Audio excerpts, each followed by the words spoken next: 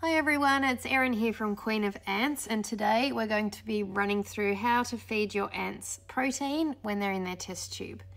So here I have a nice little colony of funnel ants still in their test tube setup, and they are ready for a good feed. So we're going to use today our ant protein mousse. There are loads of different things you can feed your ants for protein.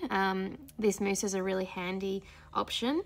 You can also feed feeder insects from the pet store, such as crickets or mealworms, or you can use little bits of scraps or just mix it up a little bit and see what they like. But today we're just going to be using some mousse.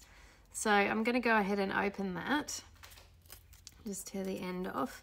And there's a couple of options to feed your ants in their test tube. The first one we're going to look at is just a tiny little piece of foil. So I've just ripped off a little bit of foil and made it into a little bit of a dish. So this is a really handy way to feed protein, and you can dispose of it as well. So I'm just going to put a little blob of ant mousse into the dish. You don't need an awful lot, just a little bit like that is enough for a colony this size. And then we want to do that probably around about once every week or so at this stage. So using some tweezers, now what I'm going to do is hold on to that, and then I'll quickly pull out the cotton wool, blocking the end of the test tube. And we're just going to slide this little dish into the test tube like that, and then block that off quickly so we don't get any escapees. So that's them fed. Now what we're going to do is actually leave that protein in for around 24 hours. We'll give them a good opportunity to have a feed, and then we're going to remove it after that period. So after around a day, we're going to remove it, and that's going to prevent it going moldy, any of the leftovers. So it's really important to try to keep your test tube clean. So they'll be really nice and happy with that. So we'll do that around about once a week for a colony like this size.